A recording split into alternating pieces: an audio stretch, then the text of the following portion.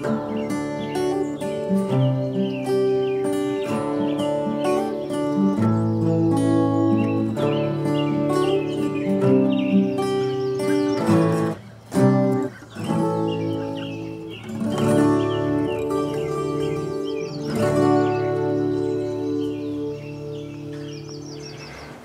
I'm going to tell you a funny story about the mud.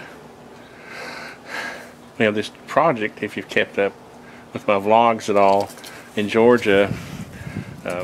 We ended up tearing down a cabin in the woods, and we're building a new house there now. So we're calling it the Cabin in the Woods project. Anyway, it's one of the muddiest I've had in a long time. It's got a creek you have to cross, so even on a dry day, you're going to have mud. So I bought this membership to a car wash, right? Because I figured every time I come home from this project, I'll just run through the car wash and I'll keep my truck clean. Well, first time I go through, dude comes out and says, you got to go wash your car before you can wash your car. I said, you're serious? You want me to wash my car before I wash my car? He said, yeah. So anyway, here we are. I'll show you what I ordered to help take care of some of this mess. So I got on Amazon and I was looking around for like portable pressure washers. I wasn't looking for anything fancy and big and powerful. I just want something I can wash my shoes off and maybe the floorboard of the truck. And it had to be self-contained and had to have a 12-volt power supply. So this was it. And this one, even though it only had 3 ratings on Amazon, they were all 5-star. Anyway, it came with a bunch of things inside the box. Are you kidding me? You're freaking kidding me. My neighbors, I tell you what, if it ain't leaf blowers, it's freaking chainsaws. My God, I'm moving out to the freaking country. Okay, that's better. We'll let some music from Barrett play in the background so we don't have to listen to the chainsaw. Anyway, it came with this little sponge, which might come in handy if you're washing your car. It had this hose that's about, it says 7 meters. It's about 23 feet, I guess, something like that. And the connections are, symmetrical on each end, so they'll work either end. This is the wand, or the wand thingy. It seemed to be pretty heavy duty. It had a plastic handle, but what doesn't nowadays? Even my AR used to have a plastic handle on it. And of course I've sped this up because I'm trying to get through this part quickly. This brush turns out to be kind of wimpy. I used it a little bit. Didn't work too well. This bucket, it's funny because on Amazon comments or reviews, one of theirs had a hole in the bucket, this collapsible bucket, which I'm not sure what its purpose even is. I used it for storage. I used it to store all this extra junk in. And so I'll be sure to go back on Amazon and note that. Of course, I guess in the shipping process from China. Here's the directions. They're all in Chinese, so I mean, it's not like you actually need the directions, but the specs and everything, you'll have to probably go on Amazon to get the specs in English. So there's the sponge again, and this cloth.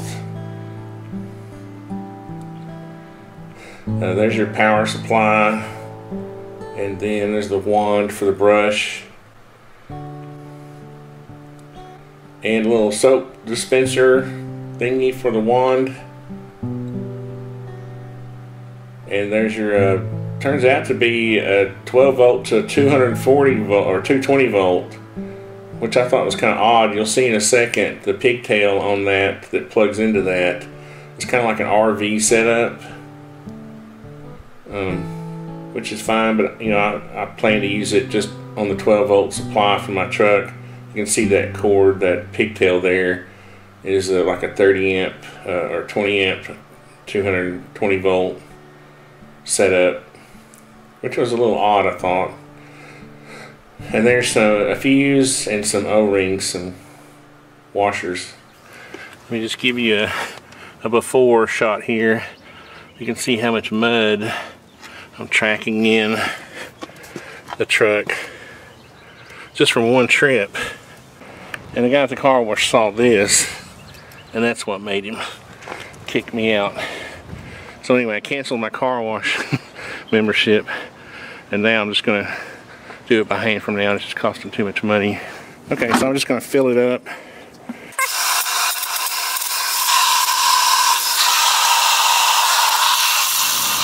Okay, I am happy that right off the bat, it does fit in the back seat of the truck.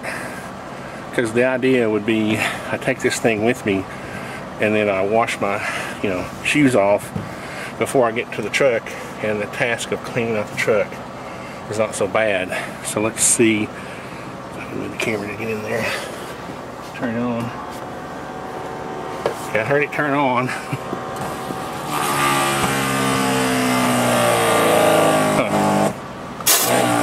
Huh. Wow. Holy cow. It's got more pressure than I thought it did.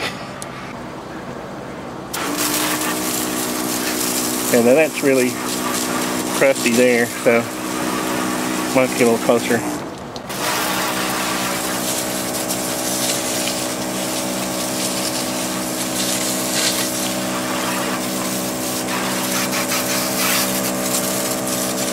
Okay, you could eventually do it, but I think I'd probably have more luck with the handheld, the hose. But my first impression is not bad for a little pump. If I had enough water and enough time, I could get all that off. But right now, I'm mainly just wanting to use it, see how it works on the inside of the truck. I think what I'm going to do first is do my shoes, because that way it won't be so messy. I can see how much power. Can't see, man.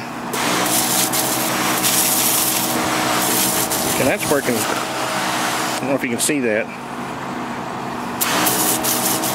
That's working as planned on the shoes.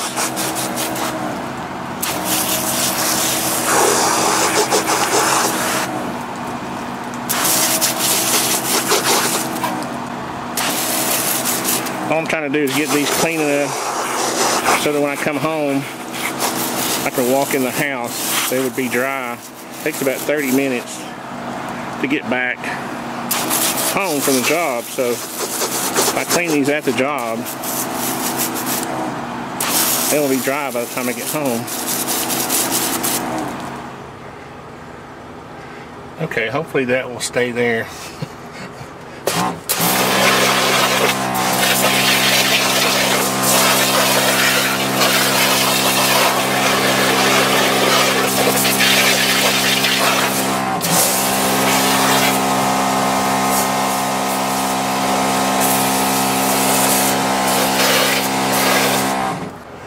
See here, this is the little brush that came with it. It's kind of wimpy. It's not really a scrub brush. It looks like it's more worried about keeping her from scratching anything. But I'm just going to try to use it to scrub the floor.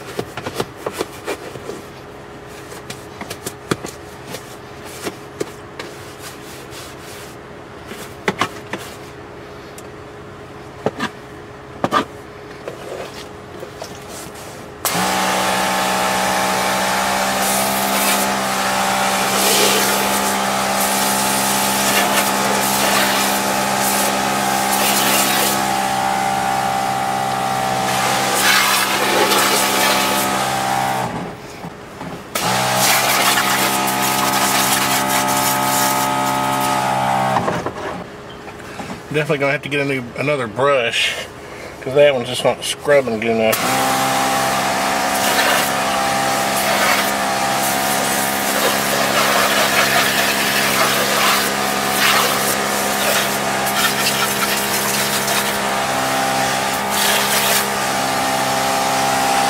Okay, that's not bad. So what I'm trying to do is get it to where I can keep it clean enough so that maybe once a month I can take it to the detailer, you know, and get it really clean. So there's a lot of mud. Uh-oh, I think I'm out of water. Huh.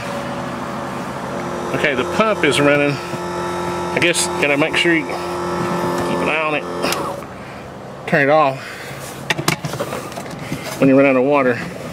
That's pretty good though. I mean, I wouldn't be using it that much at the job, and it was only half full. So half a tank got that side of the floor cleaned out. It's pretty good. Okay, so I got her about half full, and I don't think I want to make it totally full because this lid doesn't have a seal on it, and I start sloshing around in there. But it fits neatly into the back seat, and I'll be able to hit my shoes before I get in the truck from now on. Okay, so as we know, there's really no substitute for raw PSI. So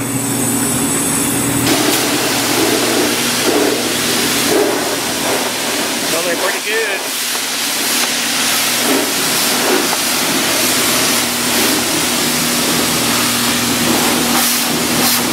This is what I used to do.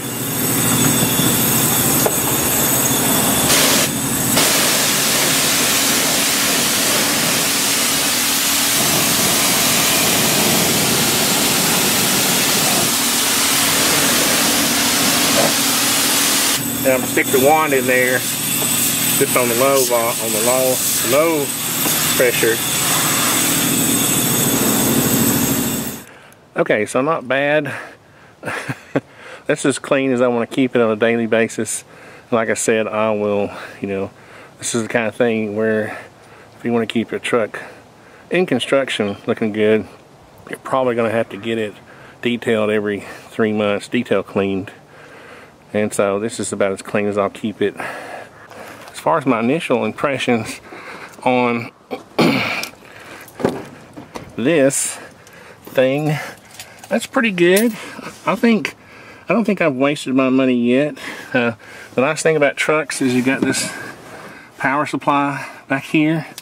I've got it unplugged right now, but easy enough to plug in. The water, since the water sloshed out, just a little drop there. I may have to do something about that. That may have come in from the car wash. I'll have to see about that. But it's the kind of thing you're gonna have to take care of. You know, it's not like most of our tools in construction where we can just beat the crap out of them and they last a good time. The wand is pretty good. This is your adjustment here. Obviously I didn't show that. I was in a hurry to get the mud out of my truck, but the quality is pretty good. So we'll see. What I'll do is I'll use it until that project is over, and I'll report back. Until then, this is ArtisanTony telling you to keep your crap clean. It's the artisan way.